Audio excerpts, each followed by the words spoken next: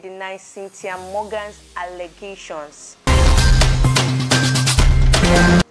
Cynthia Morgan has accused Jude Okoye of stopping her from using her stage name, Cynthia Morgan, which prompted her to adopt the name Madrina. On a recent interview with the blogger Tunde Ednut, Jude Okoye denied Cynthia Morgan's allegations. He said that the only reason why he's addressing Cynthia Morgan's allegations is that his brother Peter has been saying negative things about him. He alleged that he bought Cynthia Morgan a Range Rover, gave her money to buy land for her mother, paid her house rent. Is Jude lying, or is Cynthia Morgan just chasing clout by telling lies against her former record label boss? Jude Okoye also said that Cynthia Morgan already wanted to change her name to Madrina for leaving the record label. She was alleged to have left the record label even before her contract expired. He also addressed the allegations made by Mr. Maydi. He agreed that he did not sign a contract with Mr. Maydi initially and started to give Mr. Maydi a contract when his investment on the artist started paying off. He mentioned he gave Mr. Maydi a Hummer for personal use and even gave him a house, but Mr. Maydi refused to sign a contract due to lack of incentives. Tunde Ednut also took out time during the interview to drop some curses